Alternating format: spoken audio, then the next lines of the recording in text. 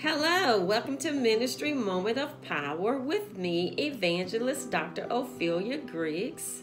I pray that you had a great 4th of July. It was fun, you relaxed, there was a lot of laughter and a lot of love shown. Well, today I am going to talk about the word freedom. As I Googled the word freedom, I came across this definition. And it indicates that freedom is the power or right to act, speak, or think as one wants without hindrance or restraint. Exploring the word freedom a little further, I find in the Merriam-Webster dictionary that freedom is defined as the quality or state of being free, such as the absence of necessity, coercion, or constraint in choice or action. Let me go a little deeper and see what the word freedom is according to the Word of God.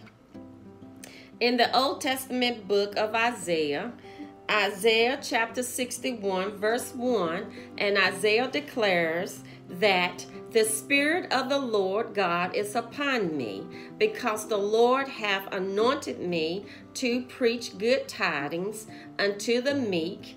He hath sent me to bind up the brokenhearted, to proclaim liberty, there's that word freedom, to the captives, and the opening of the prison to them that are bound. So according to the words of Jesus Christ, in the New Testament book of John chapter 8, verse 36, Jesus is saying, "If the Son therefore shall make you free, ye shall be free indeed." The difference with freedom as the world sees it versus how the Word of God instructs how freedom should be, and that is that there is limitations, and a different mindset is what you should have when it comes to living a life of freedom. The English Standard Version Bible indicates in 1 Peter chapter 2, verse 16, live as people who are free, not using your freedom as a cover-up for evil, but living as servants of God. New International Version in Galatians chapter 5, verse 13 says, "You, my brothers and sisters, were called to be free, but do not use your freedom to indulge the flesh. Rather, serve one another humbly in love." 1 Corinthians chapter 8, verse 9, but take heed lest by any means this liberty, that word freedom, of yours become a stumbling block to them that are weak. Therefore, we as Christians have restrictions and constraints in our walk with God.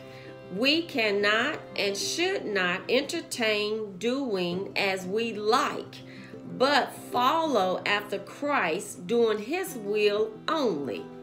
Remember, you have been bought with a price. According to 1 Peter chapter 2, verse 24, it states, who His own self, and this is talking about Jesus Christ, who Him own self bare our sins in His own body on the tree, that we, being dead to sins, should live unto righteousness. Let me say that again. 1 Peter chapter 2, verse 24 states, who His own self bare our sins in His own body on the tree, that we, being dead to sins, should live unto the righteousness, by whose stripes ye were healed. Enjoy your freedom as servants of Christ, demonstrating love everywhere your feet trod.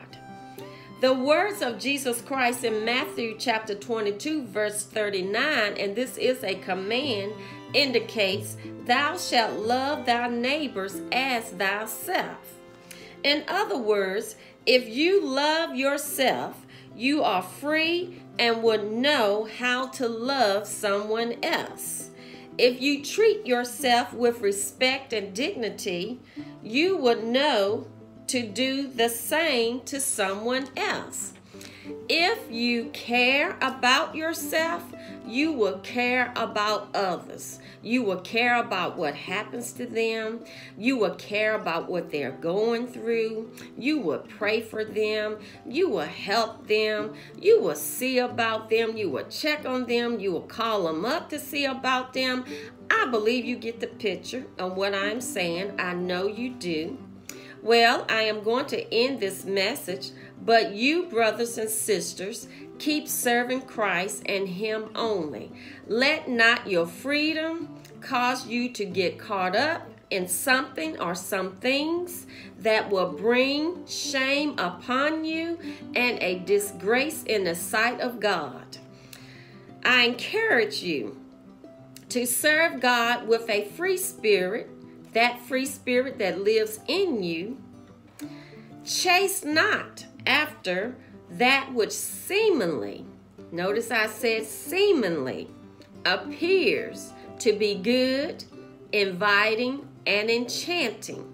Now notice if it's seemingly, then something is missing there. Amen, amen. Until the next time, stay free, shun evil, be blessed, live for God, live your freedom out with freedom in the right way, the right manner, the way the Word of God instructs us to live out our freedom. Not causing harm, not causing hurt, not for selfish gain, not doing things that are intended to bring about harm, but live a life of freedom in love.